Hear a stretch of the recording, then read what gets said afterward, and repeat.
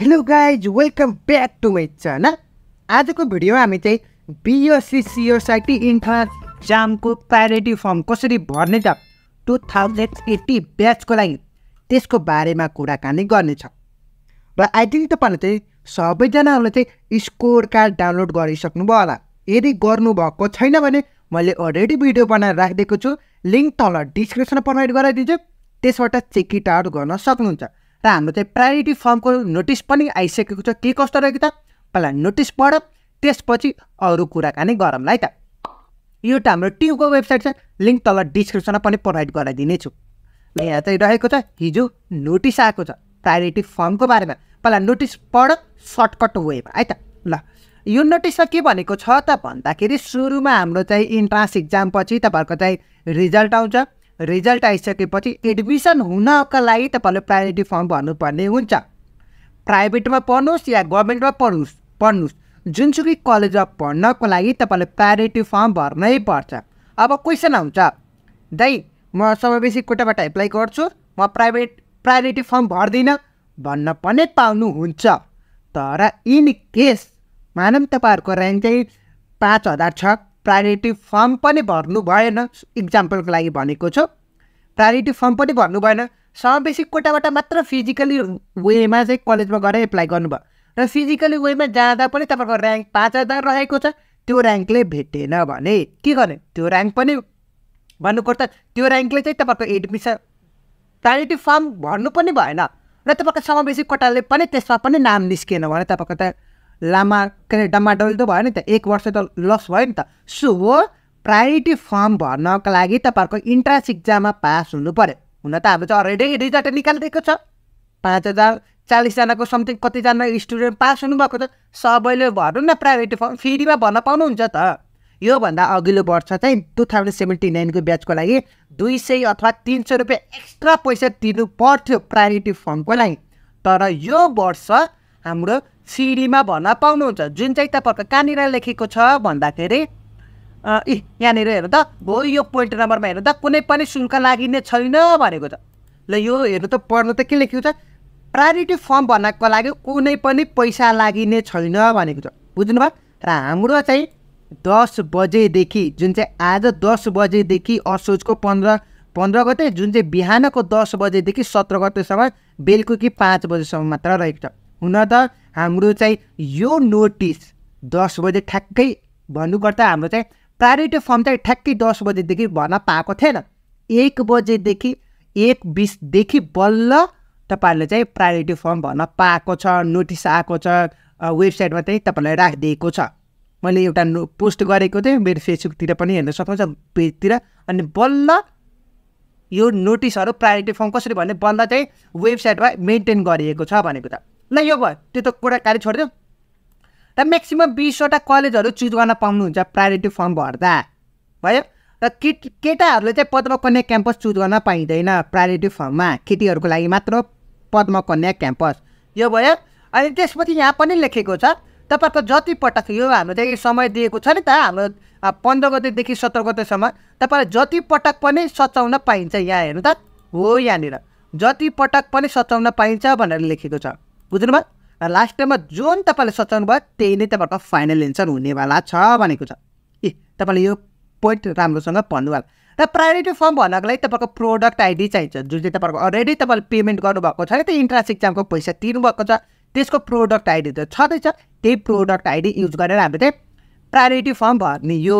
ल यो भयो। अनि अर्को के पोइन्ट रहेको छ भन्दाखेरि तपाईँहरूको लागि चाहिँ ल ऱ्याङ्क र स्कोर कति आएको छ त्यो चाहिँ चाहिन्छ तपाईँहरूको चाहिँ प्रायोरिटी फर्म भर्नको लागि, बुझ्नुभयो। र एज ए इक्जाम्पलको लागि हेर्न परेमा तपाईँहरूको यो वेबसाइटमा जुन चाहिँ तपाईँहरूको 79 ब्याचको चाहिँ हेर्न सक्नुहुन्छ एज ए इक्जाम्पलको रूपमा। र तपाईँहरूको कुन कतिवटा कलेजहरू रहेको छ हाम्रो चाहिँ टियुमा भन्नुको त, हाम्रो चाहिँ अल टुगेदर कतिवटा कलेजहरू रहेको छ त CSIT को, त्यसको लागि मेरो वेबसाइटमा पनि हेर्न सक्नुहुन्छ। र तपाईँको स्कोर सिट कति आएको छ त्यो डाउनलोड गर्नुपर्ने हुन्छ। यति गरिसकेपछि त सकियो त। अब हामी चाहिँ कुनै पनि ढिला नगरिकन डाइरेक्ट हामी चाहिँ अब कसरी प्रायोरिटी फर्म भर्ने त त्यसको बारेमा कुराकानी गरौँ है त। ल यो चाहिँ मैले लिभ गरिदिइहालेँ। यहाँ चाहिँ तपाईँको सिम्पली यो यसरी रिलोड गर्नुहुन्छ भने तपाईँको सिम्पली तपाईँको इन्ट्रान्स कलमा जानुहोस्, BSc.CSIT इन्ट्रान्समा जानुहोस्, त्यसपछि तपाईँको चेक योर स्ट्याटस/प्रिन्ट एडमिट कार्डमा जानुहोस् र यहाँ त डिटेलहरू फिलअप गर्नु होला हो।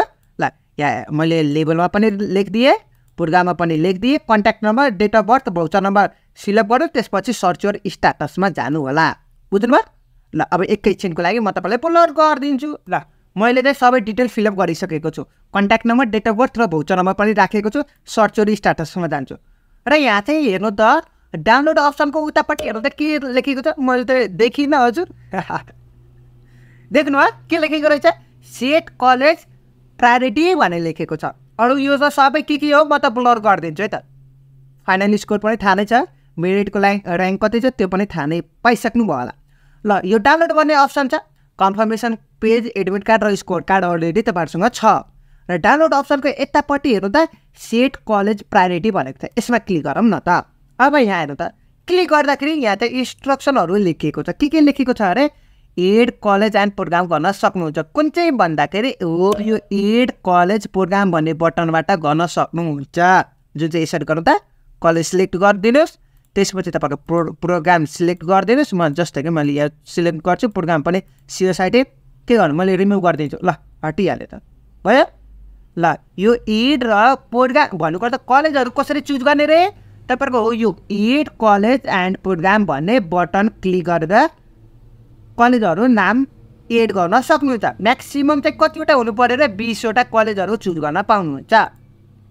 र यहाँ चाहिँ तपाईँहरू चाहिँ यो 20वटा कलेज चुज गर्दाखेरि एउटा इक्जाम्पलको रूपमा पनि देखाइदिन्छु। यहाँ चाहिँ एड कलेज प्रोग्राम गरिदिए, सुरुमा चाहिँ तपाईँहरूको यहाँ चाहिँ सुरुमा तपाईँको कलेज पनि सिलेक्ट गर्नु पऱ्यो। इक्जाम्पलको लागि म तपाईँलाई यहाँ धरानको चुज गरेको छु र तपाईँहरूले चाहिँ कलेज चुज गरिसकेपछि प्रोग्राम पनि चुज गर्नु पऱ्यो भनेर लेखेको छ। यो क्लियर वेमा पोइन्ट पढ्न सक्नुहुन्छ। प्रोग्राम पनि सिलेक्ट गरिदिए र रिमुभ गर्न चाहनुहुन्छ भने रिमुभ पनि गर्न सक्नुहुन्छ।